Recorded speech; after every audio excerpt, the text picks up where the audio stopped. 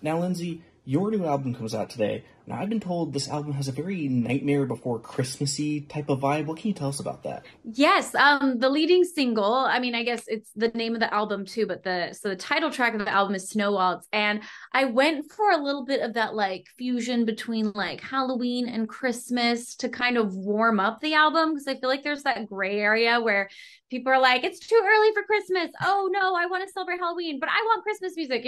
So there's a lot of heated discussions. It gets almost political at some points. And so anyways, I made a song that I felt really towed that line well. And the music video was so fun. It's very, very like Nightmare Before Christmas skeleton meets the holidays vibe. And it was so fun to make. I'm really excited for the song. And I think it's the perfect lead into the holidays. Can we expect that vibe to be implemented into the tour? So yeah, we'll be doing tons of the songs off the new album are going to be in the live show. We're like already starting to rehearse them and learning all the new choreo, which just makes it so fresh because like I said, I've done this, I've done Christmas tours now 3 times with one album, and it's exciting to now have like a bunch of new material. And we are going to bring I love bringing music videos to life on stage so that it's almost this familiarity for people. They're like, "Oh, she dressed up like a pirate in this music video and now she's a pirate on stage," and they're doing some similar like antics. And so I think that's really fun. So we'll definitely be bringing a little bit of that, like, that spooky vibe into one of the songs in the show. Now, one thing I feel some people forget about you is that you actually have a gorgeous singing voice. Can we expect to hear your voice on the album? Yes, my vocals are like peppered throughout the album. Like even on the first single that came out, there's like these background kind of like operatic voices. They're me. They're fake opera. When I say opera, I say that very lightly. It's me pretending to sing like oh. And it actually some of the songs go quite high, so I was really straining. There's no like lead vocal, but I do sing like a few lines in some of the songs. Like there's a bit in "O Holy Night" that I sing. I sing one of the verses, and same with "O Come, O Come, Emmanuel." So it's like I'm peppered throughout, but there's nothing like Santa Baby where it's like it's a singing track. All right, now if we could change gears really quick, I want to geek out about this for a quick minute. You have your own violin line now. How did that start? Yeah, I mean, I've been sponsored by Yamaha for years, and they've been such an amazing partner. And so after working with them for so long, and after having countless fans ask me like, "What violin do you recommend?"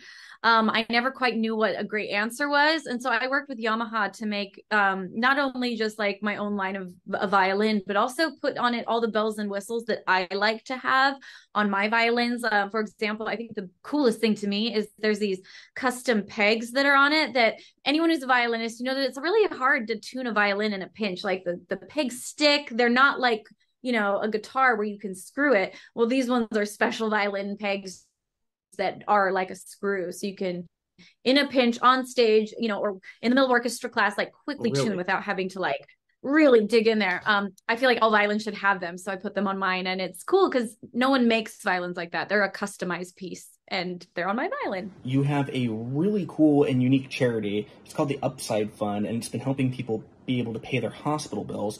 Now, can you tell us a little more about that?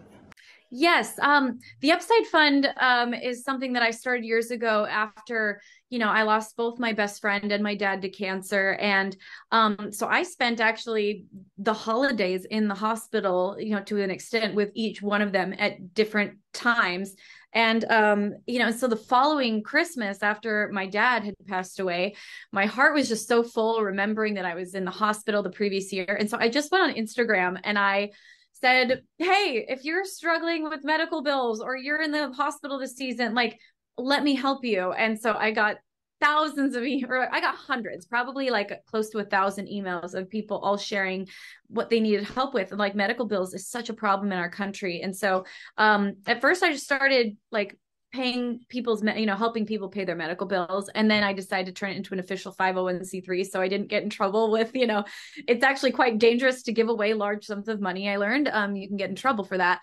So start a 501(c)(3), and it's been really cool to see now my fans step up to the table and, they donate, or we can, put proceeds from tickets to it. And it's just amazing to be able to help people in what I think is, the darkest time of my life was watching loved ones struggle like that. And so to be able to like be a little bit of a light spot for people going through something like that has been a really huge, just, I don't know, it lifts me, even though it's heavy. It lifts me, and I'm grateful for that opportunity that I had. Love that. That's a really great way to help people. Thank you for doing that.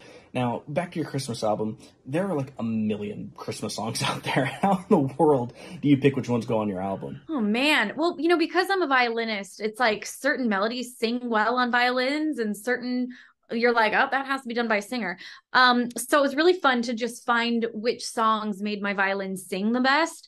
But also for me, if you're going to do a song that's been done hundreds of times and covered by like a million different artists, if I couldn't think of a way to make it feel special, it didn't make my list. I had to be like, okay, how can I take like Joy to the World and put a twist on it that gives somebody a reason to listen to my version? There's so many versions. Why would anyone want to hear a violin one?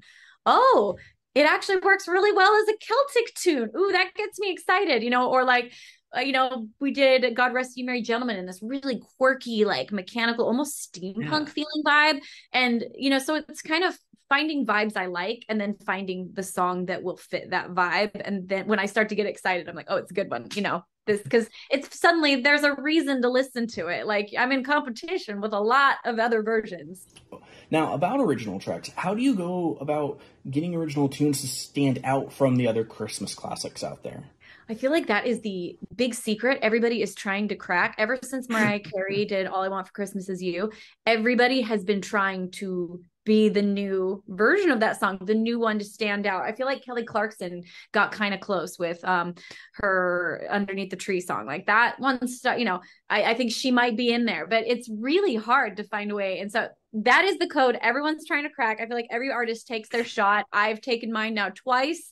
So, but it's always really fun to write original Christmas songs because there's just such a wide array of words and sounds and feelings to draw from. It's like this bucket of words that you're like, okay, we just got to pick, several of these and write a song around them. So it makes it really fun to write Christmas music because there's just a vibe. The vibe, the recipe, you just got to make it.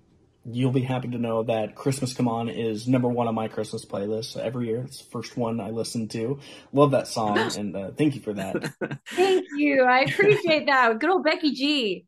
And Becky G, she was fantastic on this album. That's the other thing I love about you is you're always collaborating with other artists, and it's tuned me on to a lot of really cool music in my life. So how do you find some of these artists that you collaborate with? I mean, it's always such a juggling act. Sometimes, like for example, one of the songs on this new album has David Archuleta featuring on it. The song's called Magic, and it's so good. And the minute as we were writing it, I turned to the producer and I was like, David Archuleta has to sing this.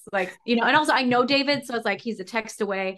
So sometimes it's very easy because the voice, the sound, and that's always great when that happens. Other times, like I wrote Crazy for Christmas with Bonnie McKee, and she sang the demo, and I was like, I'm sold. Like, I don't need anything else. Other times it's really hard where you have this great song, but you don't, you're almost like just thinking and imagining and trying out different things, and you have to find the right artist who doesn't have their own project, and it becomes this really difficult puzzle to try to figure out. Like Becky G, we got her literally last minute. We could not find anyone to sing the song that could hit those high notes, and then last second we literally had to turn the album in like a few days later, and she cut a demo, and so that was like she just saved the day. Because sometimes it's like really tricky to find those features. But this album was nice because it all just made sense and they came together really seamlessly, very naturally.